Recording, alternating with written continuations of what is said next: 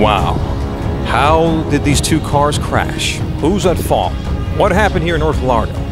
Why is there a Ford wagon with horrible driver's side damage and then a silver truck all the way across 50 feet, almost 100 feet away?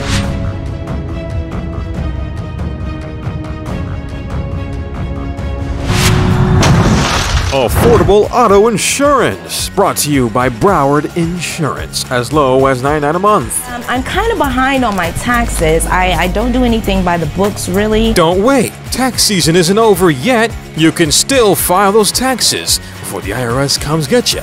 Don't wait, hit up V the Tax Queen now.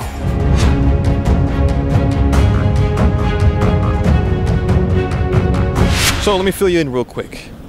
You might be confused, so am I. You have a Ford Taurus or Focus wagon with horrible side damage. Someone was transported on an ambulance to a helicopter right beside the Boys and Girls Club on that Magnet North Lauderdale School in Kimberly and Rock Island. North Lauderdale firefighters rushed to extricate or extradite, however you want to say it, extract the person, cut him out of that Ford, and rush them to the hospital, all right? And later this was all shut down by the Broward Sheriff's office.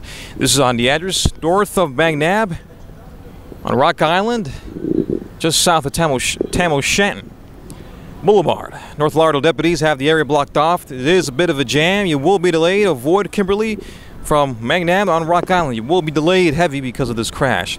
It's hard to say because that truck is all the way shot far away from that Taurus and it's into the pole, so I don't know. It's really hard to say how these cars crashed. I'm waiting on a Broward Sheriff's report. Hopefully I'll be updated within the hour or tonight, and I'll let you good people know the outcome of this crash, if it's deadly or if they all survive, thankfully.